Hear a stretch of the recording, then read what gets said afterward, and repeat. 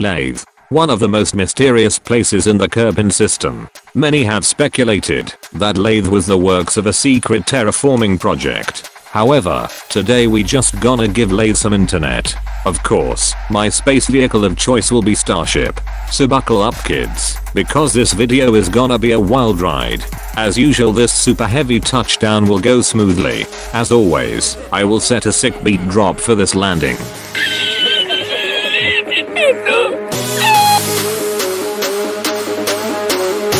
A little bit spicy.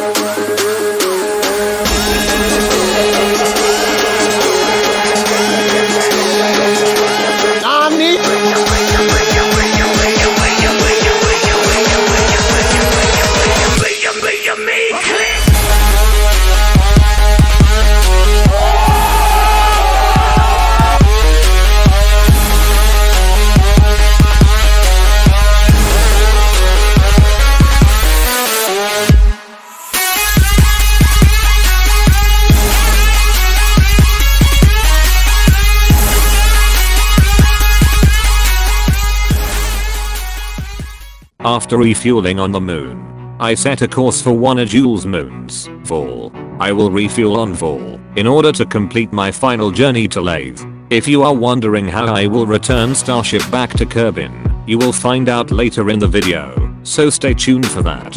Once I reach Vol, I quickly refuel and revive myself. Honestly, this journey legit took longer than the time it took for Cyberpunk to come out. I'm not even joking, this mission took 9 years in Kerbal time to complete.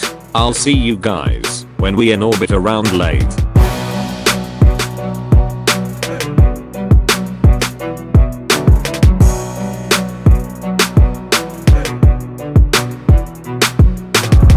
Once I reach orbit around Laythe, I deploy the Starlink satellites one at a time. It kinda looks like I'm tossing newspapers at people when I'm doing this. Remember what I said earlier about not going back to Kerbin? Yeah, that's right.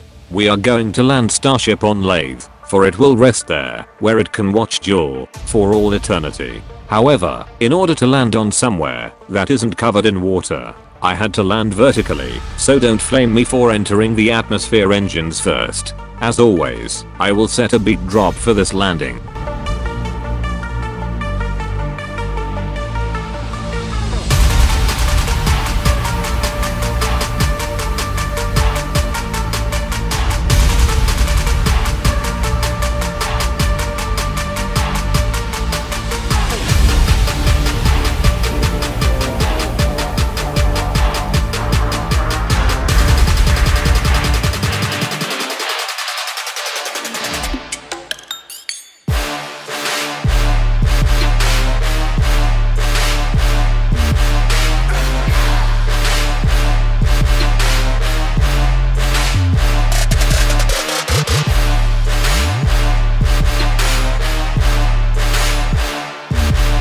Thank you all for watching.